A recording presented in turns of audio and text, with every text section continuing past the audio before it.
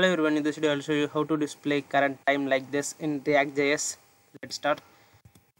Here I already created a React project and also I'm running this project. Now I'm going to create a state to get the time. Set time, and I'm going to create a use state, and here I'm going to get the time from this date.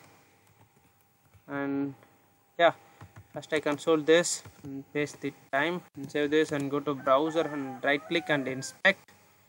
Go to console. Here we got a date with time, but we are going to display only this time. Now I'm going to create use effect.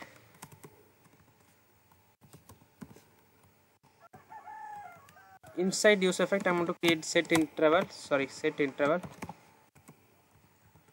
and here I'm going to set this time in this set time. Okay,